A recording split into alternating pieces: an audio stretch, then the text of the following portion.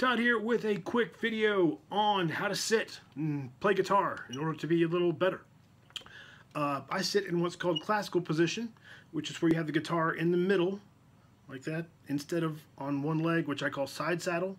A lot of people play side saddle, and that's fine, but it actually limits the range of your arm.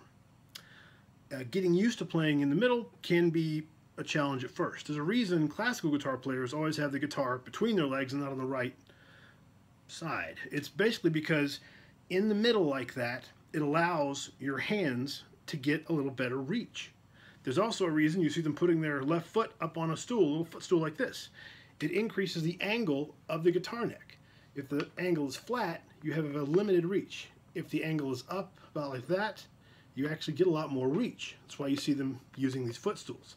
Now, after studying some classical guitar, I applied those same techniques to my regular electric guitar practice and noticed that I got a lot better really quick for doing nothing more than putting the guitar where it should be, in the middle instead of over on the right, and for using a footstool. So now, I always use a footstool and sit classical style whenever I'm playing electric. Now, these things can be had at any musical supply store or eBay for about 20 bucks. Maybe 10 bucks if you find a good sale, and anything will do. Now, if you don't want to spend that much money, you can literally go to the dollar store and get a footstool like this for literally 2 or 3 bucks, right? But if you don't want to do that, you can literally take a stack of books, anything, doesn't matter, anything that will take your left foot and raise it up about yay much, right? A little more, a little less, just get your left foot off the ground. Put the guitar in the middle. You'll notice that the neck now feels a lot more accessible. That's because it is. That's why classical players play that way.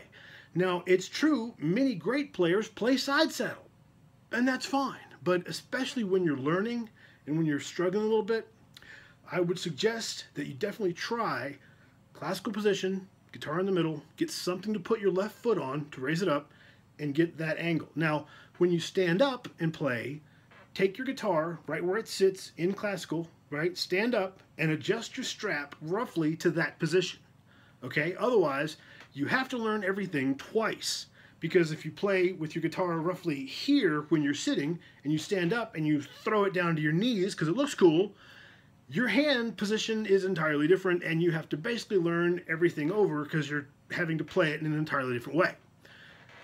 Don't do that. Maybe later.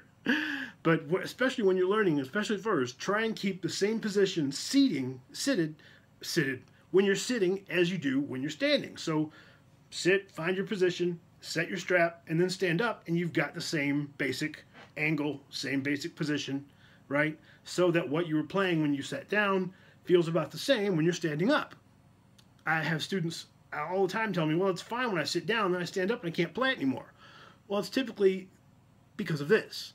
So try classical position, put your left foot up on something, anything, and set your strap basically to the same position where you are sitting so that when you stand up, it's the same. Practice.